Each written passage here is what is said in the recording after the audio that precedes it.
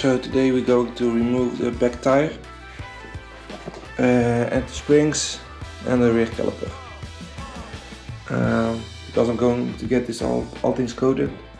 Everything is off the bike now. As you can see, not much left. Calipers are done. Not done, but we can continue with them. Carburetors need to be sent. So let's start.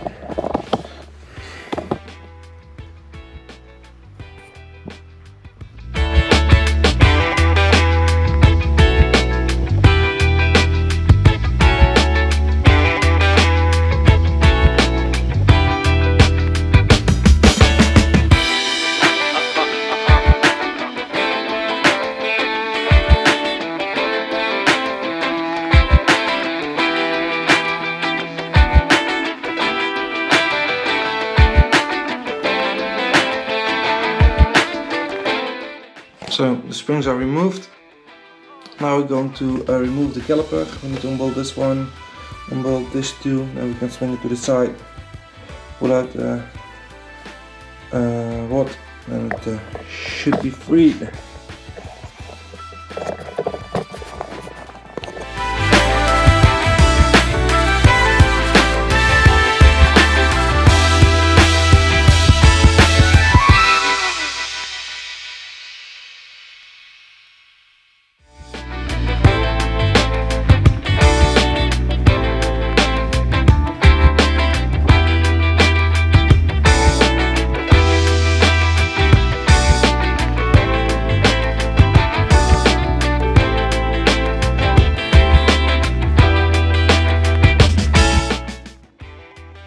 So everything is removed. As you can see, I will remove the caliper as well